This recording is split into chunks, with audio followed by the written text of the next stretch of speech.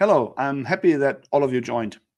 My name is Helge Simon, and in today's live, we will take a deeper dive into visualizing. All of you joined. My name is Helge Simon. Oh, wow.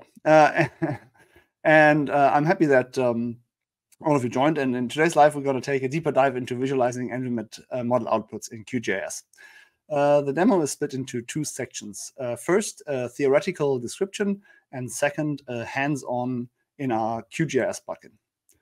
As in all of our lives, feel free to ask questions along the way, and we will get back to them at a later stage. So let's start with some theory. So, as many of you are familiar, I guess, we recently developed a QGIS plugin. And for those of you who are not too familiar with it, the QGIS plugin is basically a plugin to the program, free and open source program, Quantum Geographic Information System, short QGIS. It is one of the most powerful QGISs, or GISs, if not the most powerful. And it has countless tools to manage, edit, analyze, and visualize geodata. And the QGIS plugin is capable of taking all this information, geodata information of terrain, vegetation, buildings, surfaces, and much more, and then converting it to ENVI-met. And when I say converting it, it doesn't stop there. Actually, when you obviously can create model areas based on publicly available geodata, or can edit geodata yourself. And this can be, in the left here, you see, for example, a very large section of New York City. On the right-hand side, you see San Francisco. And based on this geodata, you can then place a sub-area inside this model domain and export this to ENVI-met. And then, after you created your model area, you can also start ENVI-met simulations. So you can set up your simulation file, you can define the boundary conditions, define when the simulations should take place, and how long the simulation should run for. And then the ENVI-met simulation can be started outside of QGIS. Of course, both of the programs have to be installed on the PC, ENVI-met as well as QGIS. And lastly, and this is what we're going to talk about today, is the visualization of ENVI-met model outputs within QGIS. And these can be rather large outputs. And as you see here, they can be, they are georeferenced, so they are the exact location where the simulation took place. And they can be overlaying, they can overlay satellite images or any other geodata that is available. You can also create maps with 2.5D buildings, for example, or any other data that you imported. And we're going to talk about this and show it live in a second. If you haven't had the opportunity to look at the plugin yet, there's a YouTube playlist, and I will post the link in the comment section in a second. And feel free to watch this 3-part series where we go a bit deeper into the 3 steps. This would be creating a model area, starting a simulation, also very short and briefly visualizing the outputs. And today we're going to just focus on this and see what's possible there. So just for out of curiosity, is there anyone who already used the QGIS plugin? So feel free to write it in the comments. I'm very eager and interested if you already checked it out and if you're familiar with it. I'll take a look at it in a second then. Okay, so speaking about the different possibilities to visualize ENVI-met outputs, obviously there is the possibility to look at outputs in Leonardo, which would be the classical tool to take a look at outputs. So this is, I guess, familiar to you. So I can start Leonardo, and typically, let's wait and when it's loaded. So now that it's loaded, this would be the classical way to visualize outputs. And while it's been loading, I see, some of you already used it. I'm very happy that some of you already used it and are quite happy with it. So cool. I hope that I can show you some more details of it today, nevertheless. So this would be a Leonardo. And in Leonardo, obviously, you can always take a look at outputs. For example, I have a simulation output here in the city of Mainz, and I take a look at the PET, maybe of 1500.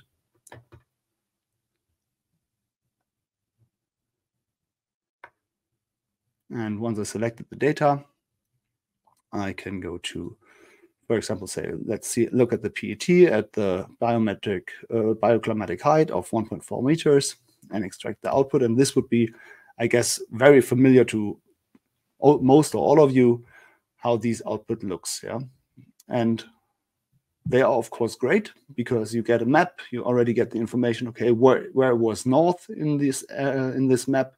You get the scale. You can arrange the scale differently. All this different information you have, you can extract single cell information and also go to 3D. So this would be the general way to handle ENVI-met outputs, but there are others, and one more would be that is not QGIS, would be using Python scripts. So if you're familiar with, for example, netcdf outputs, there's only a couple of lines of code. Maybe we'll do a live about it. Then this could be, if you're familiar with it, then it's quite easy to do. And if not, maybe we'll do a live about it in the future too. So you can just load the netcdf data and create a map looking like this. Yeah, for example, here, this is Berlin, this is the Tiergarten and the Brandenburg Gate, Museum Island, Alexander Place, etc. And scale 2. And it doesn't stop there. You can also have a look at different model outputs directly from Python if, for example, you choose to use the output of netcdf. But today, I want to take you to a third option, and this would be, like I said before, QGIS. And for that, you obviously have to install QGIS from their website, qgis.org, and then you start to install the plugin. You go to the plugin selector, and the plugin selector, obviously you just uninstall the plugin right now so that we can install it again together. So you go to not installed or all and type ENVI-met, and this will be the only one available. And here is geodata to ENVI-met, and we install the plugin. And once it's installed, we get this button up here. And this button up here enables us to get to this screen. And like I said before in the quick introduction, we are able to export geodata, and this is something that I saw that some of the people here live here today are typically using. So exporting geodata to create ENVI model areas. Like I said, you can also create the simulation, start the simulation, but this tab is the one that we're most interested in today. And we can select a model output file. And for example, I have an output file here in Berlin Schönhauser Allee. And let's again maybe take a bioclimatic output of the PET of, why not, 1400.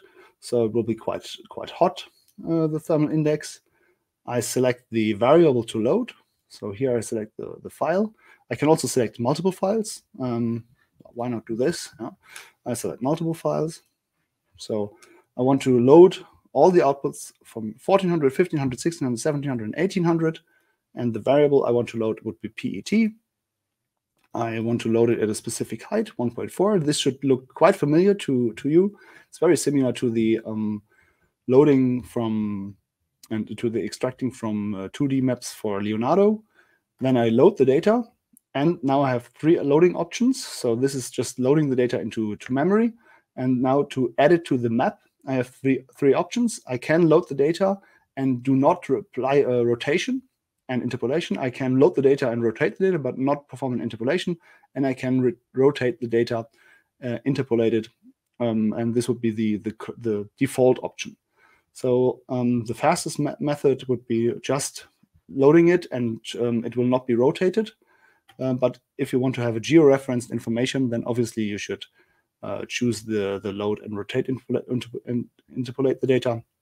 And it doesn't take very long. You see that this is a rather large model area file, and nevertheless, it loaded quite quickly. Okay, now we have the 3, or was it more? It's even 5, the 5 outputs. So if you imagine loading 5 outputs in Leonardo is not faster, it's actually a bit slower. And we have these as layers added to QGIS. And these are not specific layers or any specific type of data. They are just raster data, like normal raster data in QGIS. And you can do everything that you want to do with raster data in general. So first off, maybe we just look at one, maybe at the 1400, and we double click it, and we get to the layer property options.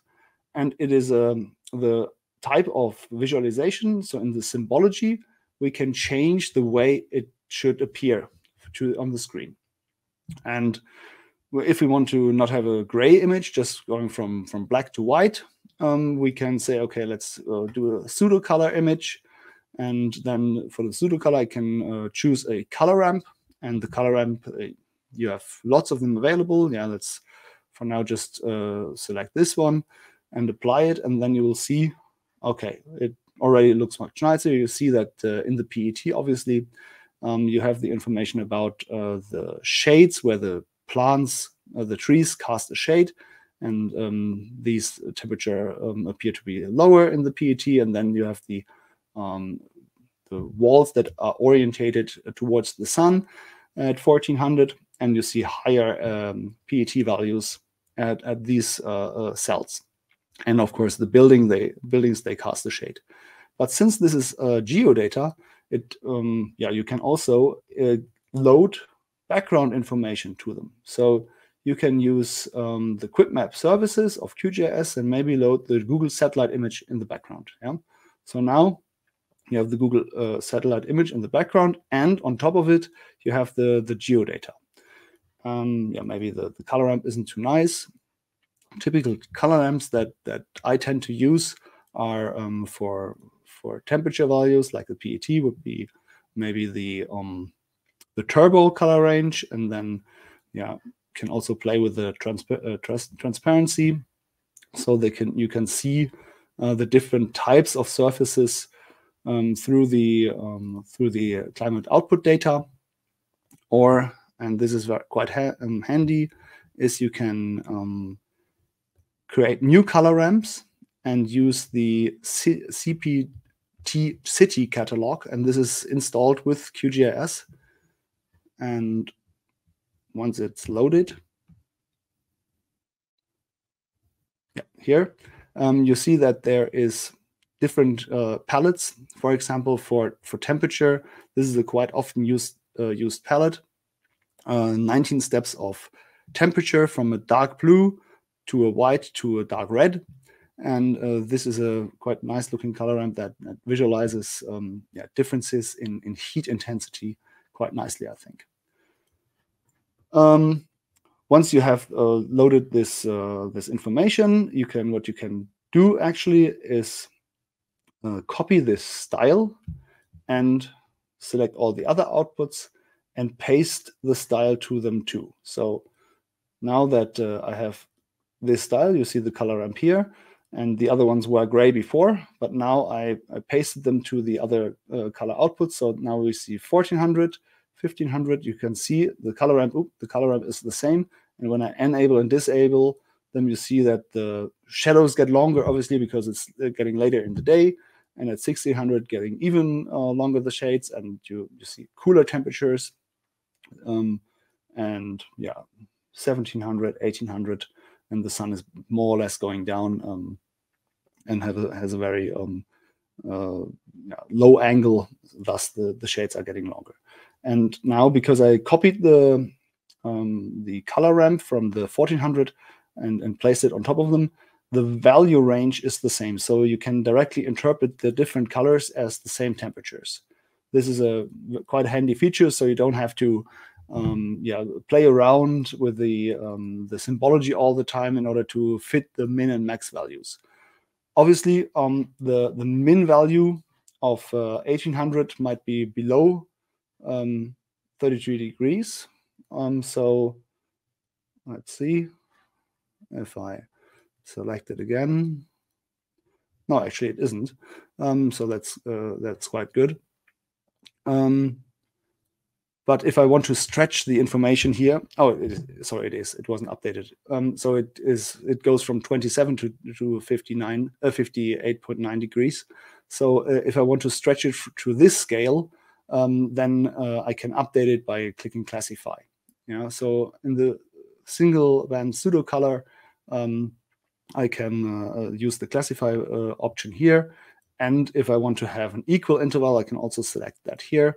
And then say, okay, I want to go from, for example, let's say I want to go from 27 degrees to 57. This would be 30 degrees. Yeah, and then I add 30 classes so that each color resembles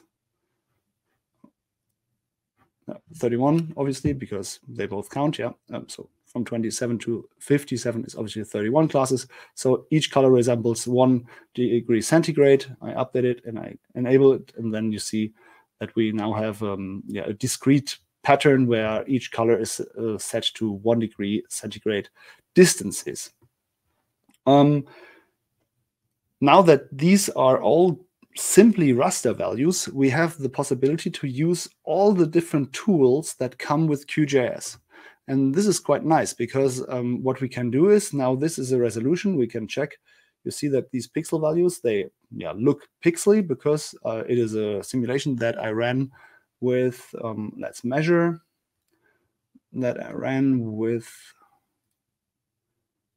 3.5 meters, or 3 meters, it's 3 meters, yeah? 3 meters of cell dimension, yeah? So it's 3 by 3 meters. And if I, in order to save computational time, and what I can do is I can say, let's recalculate, let's interpolate these values to get a final grid. Obviously, it's not the same as simulating in a 1 meter grid, for example, but in order for it to look nicer, you can, for example, say, let's have this raster and recalculate this raster to resample it basically to a different resolution. And for that, because it is just a raster, we have all the different tools that come with QGIS. If you're not too familiar with it, with QGIS and the thousands of tools, I mean, I can just quickly click here and you see just the raster calculation tools. Yeah, it's crazy how many tools there are. These are just the QGIS tools. Then there are the GDAL tools. There are a lot of them. There is so many learning material out there for QGIS, and the community is quite large, even larger than the microclimate community. And so you can access all this information quite quickly and easily by just typing into Google, okay, I have a raster and I want to have a different resolution of the raster. Google will tell you, or the Google results will tell you, okay, I should use warp. Yeah, and warp would be a raster projection where I can reproject this raster. So double-clicking it will give me this this dialog, and I can select, okay, which raster do I want to recalculate? So let's just say I want to recalculate the 1400, and the coordinate reference system. I can set it here, but if I don't add it here, it will be the same as the input raster. And since this is already in georeferenced in a georeferenced coordinate reference system, I don't have to change it at all. And the target, so the output, will be again the same if I don't change anything. So this is an optional output. And now important is the resampling method. Resampling would be the information. Okay, if I, for example, say, okay, this is a 3 by 3 grid, and the new data set should be a 1 by 1 grid. Which value should the new, because then obviously there will be more grid cells, which values should these new grid cells get? And if I selected nearest neighbor, then they would get the value of their nearest neighbor in the source grid. This would not give me any better results. But if I, for example, say, okay, let's give it a bilinear resampling method, Then I simply said, okay, the target resolution should be 1 meter. So this is always in the units from the target resolution. And since all geodata that comes from QGIS will always be in a metric resolution, this would be then, in this case, 1 meter. And then I simply say, okay, I want to have the output as a temporary file. I can also write it to my hard drive directly. Let's make a new folder and save it here. This would be PET 14H resample 1 by 1 meter. Yeah, I say save, and if I click run, then it will resample this data. And even in the grayscale data, you see that these grid cells are much finer. Yeah, so these are now 1 by 1 meter. And like I said before, it is not the same as if you simulated a 1 by 1. It just makes the output look more pleasing. But in most cases, since you don't get much more information simulating a 2 by 2 or a 3 by 3 or something like this, there is no harm in interpolating, also reprojecting this data. It just looks nicer. Then we can color ramp this again as a pseudo color. And now we have a finer looking resolution of the original input data that came in 3 by 3. So this would be interpolating with the warp function of QGIS. And what I can do is obviously, for example, make isolines. They are always a great tool too, to take a look at to mapping out areas that carry the same value. And since, like I said, it's a typical raster value, raster format outputs, we can do we can use all the different raster tools up here too. And one of them might be that we want to take is the extraction and then the contour lines. So I have the PET 1400 resampled 1 by 1 meter, and now I say, okay, for this would be the value of the parameter. So every 1 degree centigrade, we want it to draw an isoline. And the attribute of the isoline, because it's going to be obviously a vector information, we can say, okay, it should carry the information of PET. I say run. And since it's a 1 by 1 raster now, it takes a bit of longer time. If I was doing it for 3 by 3, it would obviously go faster. And now I have a new layer here called contours. And again, I can go to the symbology and maybe make it a black contour. And then I see, okay, they are where the isolines are close together. We have a high gradient. So we have changing, the PET values are changing quite quickly over the horizontal distance. So we have a large gradient from the shaded area here. Inside the shaded area, there's not a large gradient, but stepping out of the shaded area into the sunlight, we have a high gradient in the PET values. And this is obviously something that we all know from our experience when we are walking in the shade, and then we are stepping out, and obviously this is the static PET, so we are standing in the shade, I should say, and then we go one step out into the sunlight, and then we stand there for a considerable amount of time, because, like I said, it's the static PET. Then I will feel hot. Yeah, so the gradient here in the PET is quite large, and inside the street here, it is obviously like inside the shade, it's not that large. So this would be another option that I have with QGIS, because it's just raster data. Obviously, the isolines is just one way to recalculate this information. We can also polygonize the raster pixels in order to look at the raster to convert the raster into a vector file directly. This could be done in conversion polygonize. Yeah, so then you would end up with every grid cell of the model output resampled or not, 1 by 1 or 3 by 3 as the original would be then one of the polygons, and these polygons would then yeah, you could alter them, obviously you could select them or cut the area to your domain, to your needs, like you can do obviously in the raster too. One feature that is we do quite often in Leonardo is that we compare two different outputs. So for example, let's say I have 24 hours simulated. Typically we have two simulations. We have one simulation of the status quo, and then maybe we change something. So in this model area, let's say we see that here in this street here, there are no trees between starting from here going to the south west, and so we have a higher PET values in this area, and maybe in a redesign we would add some trees, and then we would take a look at a difference map. This is something that we do quite often in Leonardo, and we can do the same in QGIS too. Right now I only have one simulation file, but another interesting difference map is always taking a look at the PET values at different times. So for example, I could look at the PET value at the time of highest solar radiation. This would be around noon, and the time of highest air temperature. This is typically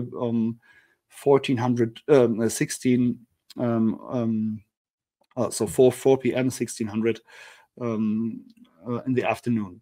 So let's load the 12 o'clock data into this project 2. So again, I go to the output folder and select the PET output at 12. So again, I selected the output file, I selected the variable to load, I tell it in which height should it be loaded. I load the data and I add the data to the map. And the data is now here. So let's go back there. So this would be the data at 12 o'clock. So let's do it with pseudo color again. Yeah. So this would be the data at 12 o'clock. So this would be the time where the air temperature, where the solar radiation is highest. So the PET, as many of you do, or probably all of you know, consists out of the mean radiant temperature, the air temperature, the wind speed, and the relative humidity. And since at daytime the mean radiant temperature is the most dominant parameter, we're taking a look at 12 o'clock, where the solar radiation is at its maximum, and compare it to the simulation output at 1600, where the air temperature is highest. And we can compare it, obviously, if we put the, again, copy the style and paste it to 12, and now we have the same style again. Yeah? So now I can compare it visually, but it's hard to understand because, or how to guess which values are in these cells actually. Obviously, I can get the info button and I see, okay, in this cell here, I have 42 degrees at 12 o'clock, and in this cell, I have 35 degrees at 1600. But if I want to take, if I only want to take a look at the difference values, not the two absolute values, I can again use the raster calculator.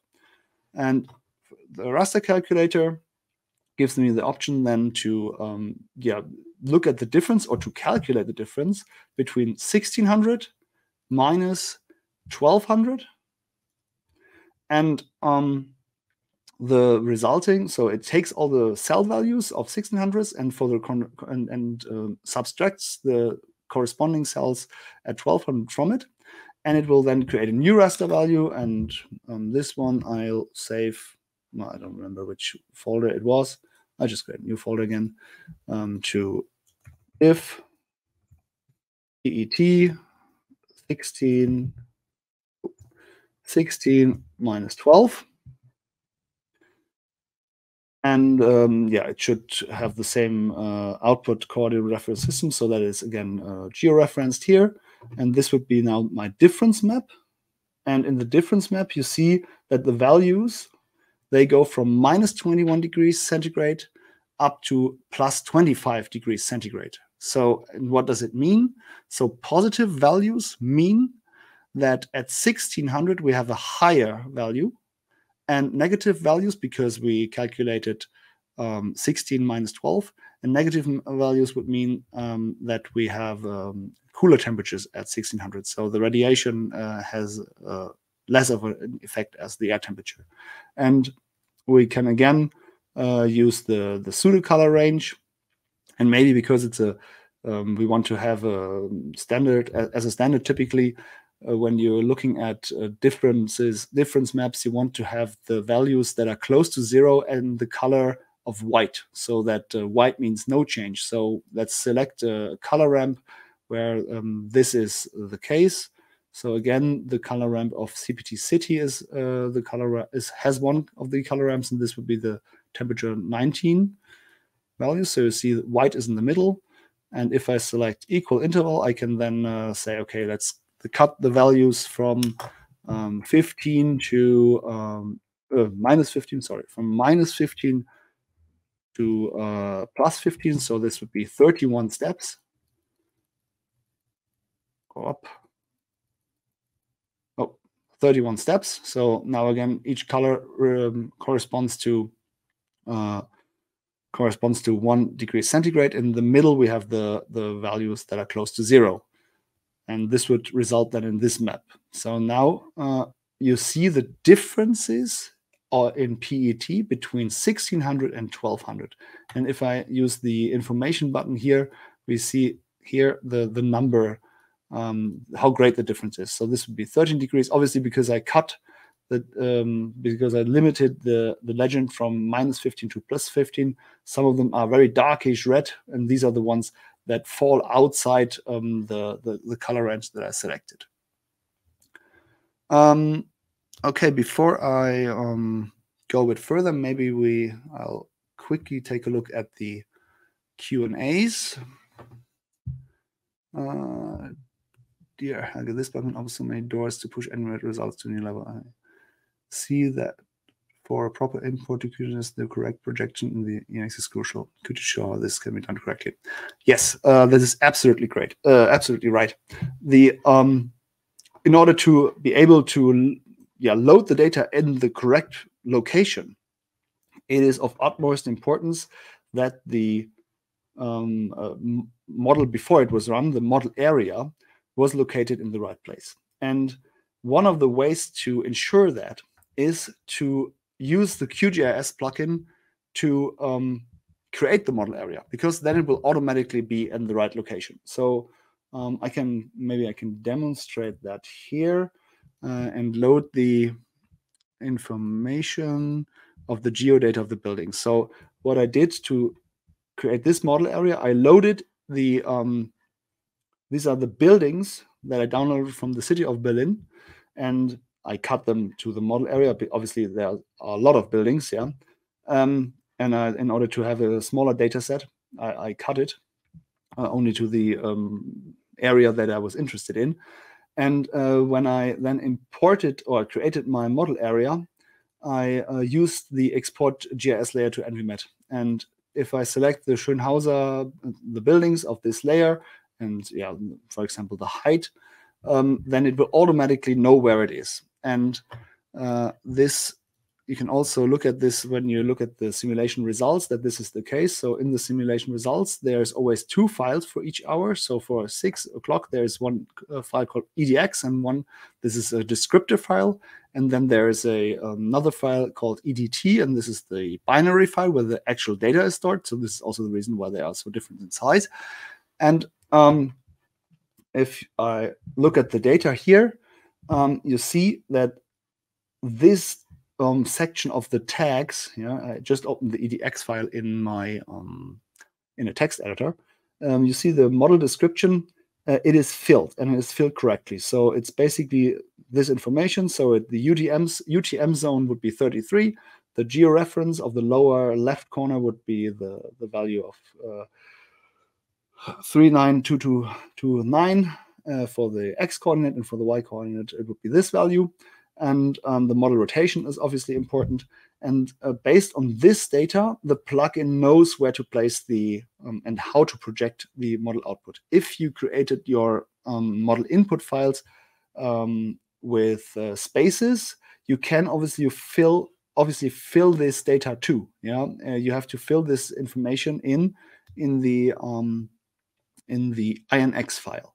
It is, if you didn't have this information, if you created it from somewhere else, model input file, and did a simulation, and this information would not be included in the EDX file, the plugin will still be able to load the data, but it would not know where to place it. So it would be placed at 0, 0, so close to the equator in the just before Africa. Yeah, so it would be at 0, 0. So I don't zoom in there right now, and it would not be correctly placed. What you can, of course, do then is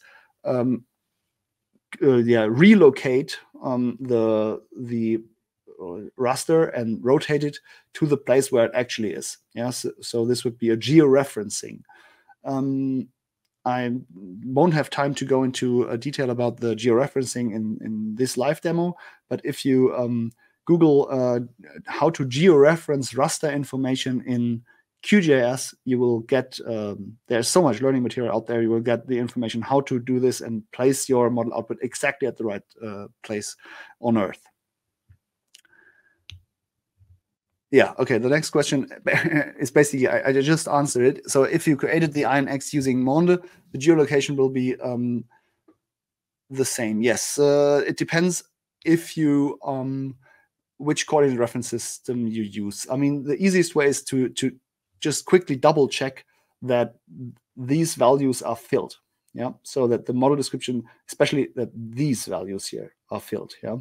These give you the information of where is the model area located on Earth, and then it will be able to place the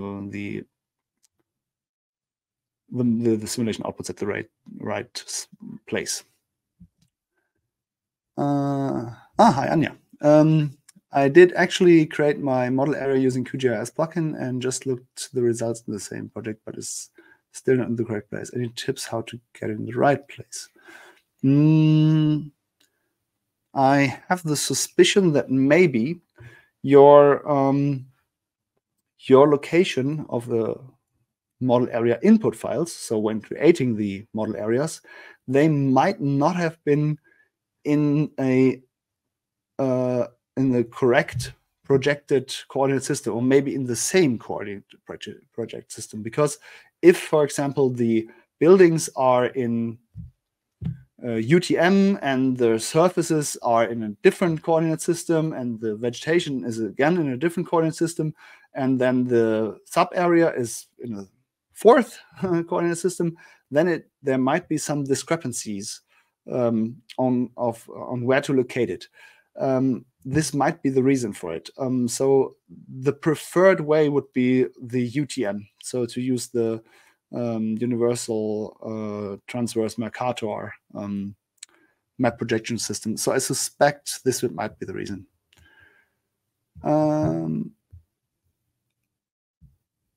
The plot looks amazing, but cannot we plot the legend also, or is it post-processing? Yes, the legend can be plotted too. So right now, I was just showing you the data processing on how to look at the data, but obviously the importing the legend is possible once you create a map. And I can quickly do this here. So you can add a map, so basically a print layout here to your map. And this would be your print layout. And in the print layout, again, I will just cover this very briefly because there is very good tutorials out there. You add the map. So here is a map. And then you will also add, you can also add a scale to it, yeah. And you can add a north arrow and also the legend.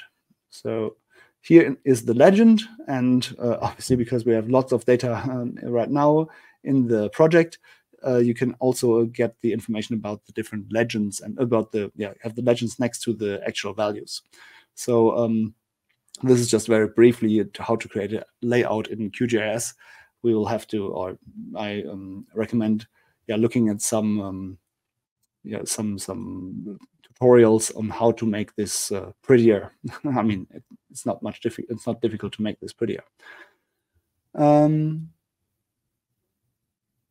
outputs that were created with terrain. Yes, there you're right. In Leonardo, this is not a model area with terrain, but if there was terrain in this model area in Leonardo, you would get the information, okay, what do you want to do? Do you want to take a look at the model outputs using a flat cut, which means, okay, just 1 meter below the above the lowest grid cell, and then most of the grid cells would be inside your terrain. And then you have the option, okay, let's always take a look at all the atmosphere cells 1 meter above the terrain. So this would be terrain following. And here in this plugin here, in the QGIS plugin, you do not have the option, because it will always be above the terrain. So this is why the option is not here. Because I thought when I developed it that it wouldn't make much sense if you're creating a large model domain, you will have some elevation in there if you choose so to include it, and then it will always be, the cut will always be 1.4 meters, or depending on your resolution, obviously, above the terrain. So it is always terrain following. Yeah. The results we need without a buffer zone between the building and the edge of the model. How can we do that?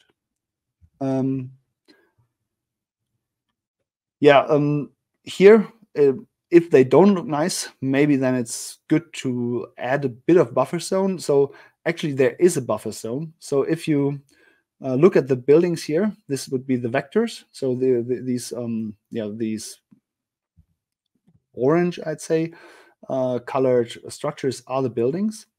And you see that if I enable and disable them, that here we have output data. So the plugin, if you create the model area out of the plugin, it has the default option to delete some of the cells that are close to the border. And the default option would be clear building cells close to the model border. And the value that is given here is in grid cells. So this would, when I created this model area before I simulated it, cut out 5 grid cells, or I can adjust it, obviously, cut out this number of grid cells close to the border in order to receive nice looking borders. But of course you can also cut and reduce the raster. This is not a problem at all. So if you only want to take a look at part of the raster, you can use the extraction and clip raster by extend, and draw here and say, okay, just this square I want to take a closer look on.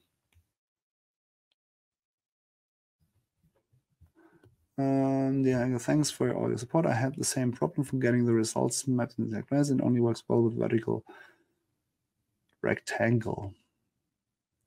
If I turned rectangle, the results draw out of place. They understand what it is. And so maybe you have because you have the problem, if I understood your question correctly, that they turned in the right, they were not in the right place when the model area was out of north. So it was not aligning to north cardinal direction. And the reason for it is, I suggest that you might have been using, yes, the same coordinate reference system for all the different layers, but maybe not a projection. So you can, for example, use the geographic coordinate system for all the layers, but then rotating the model area will be different. Different for each cell, and there I suspect the inaccuracies came into place. So I really recommend using the UTM. This is basically the world standard, and it always, the best results, I guess, will be with WGS 84, and then your UTM zone that corresponds to the place where the model area is located. For example, here in Berlin, it would be UTM zone 33 North, 33N. So this basically, So I suggest this is the reason for it not being in the right place. While there are no other questions, maybe I can show you one more thing that I think is quite nice, because you can obviously look at the model results here, but maybe you want to share these model results with somebody else who is not using QGIS. So in order to have a bit more overview here, I remove some of the model results. So I only have these here now. So I have the PET value, the resample value of 1 by 1 meter, and I have the buildings. And maybe I want to draw the buildings, which I like quite a lot, is having the 2.5D buildings, so that they look three-dimensional basically.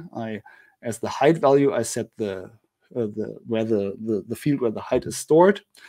And now you see that QGIS renders the buildings three-dimensionally, and now you get some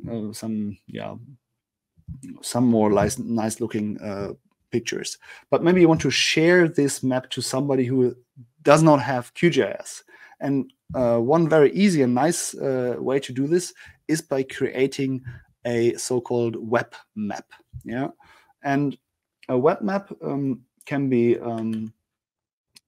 done by using another plugin, and this plugin is called, let me see. The plugin that I use for that is the QGIS to web. Yeah, this is a very easy to use plugin in order to create a web map that can be shared with people who do not have QGIS installed and anything, and it can be viewed in a browser, not just on a PC, but also on a smartphone or a tablet and anything. And this can be done by installing this plugin that I just said, QGIS to web, and then I say create a web map, and I typically use leaflet. And you first select, okay, which layers should be included into the web map. So let's say I want to have the buildings. Yeah, why not the contours too? These were you remember the contours that we entered before, and the PET values at 1400 in a 1 by 1, and maybe also the Google satellite pictures. You can change the experience, the appearance here. Maybe I add a layer list. This means you will see what that means in a second. And you can also use a geolocate user. So if the user is looking at this map on his or her smartphone, then it will also show his location relative to the model results. This is one possibility. You can add a measurement tool in metric or imperial and stuff like that. So I don't want to get into detail with all of these options. I just press export.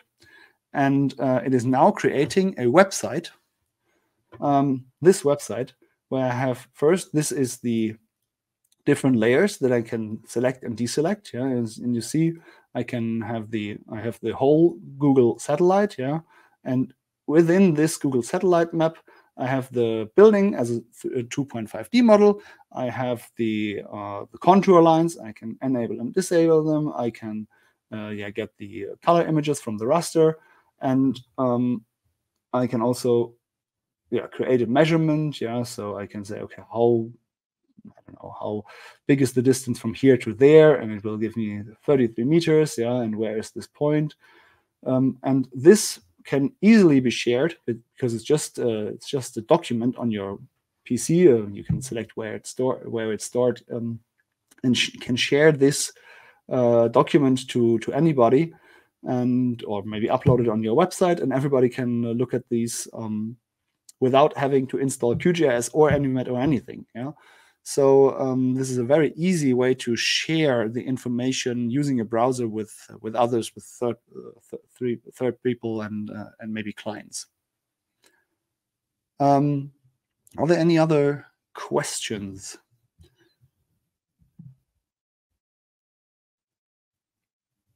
Oh yeah, Javier, I see that you use the ETRS 89 system. Yes, I think that might be the reason.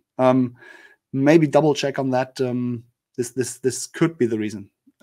Actually, it should also work with ETRS 89, but I suspect that might be the reason. I'm not 100% sure, but you can check back on that.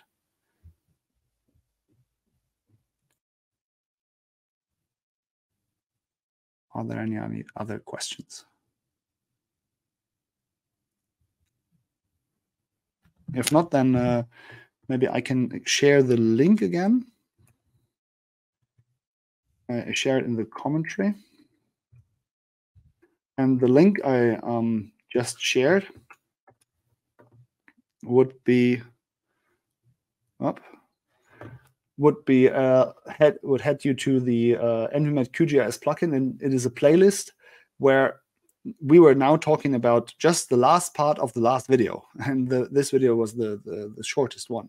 So in this series, we really go into depth about all the different steps that you can take in order to simulate or to create a model area, to set up your simulation, to set up your project folder, actually even your data organization, how to create different database items and your model areas based on publicly available geodata. I think the example that I did here was in New York City. Then the simulation is run in the third video, and very brief information was only about the visualization, which was the reason why I wanted to get a bit more into detail in the live demo of today. Since I see that there is since I see that there are no other questions, and also from my side, happy Pi Day, yeah, March 14th. I thank you very much for your attention, and yeah, feel free to reach out if you have any question recommendations about further enhancing this plugin. And I'm happy that many people are using it and finding it useful. Thank you very much, and see you next time. Bye.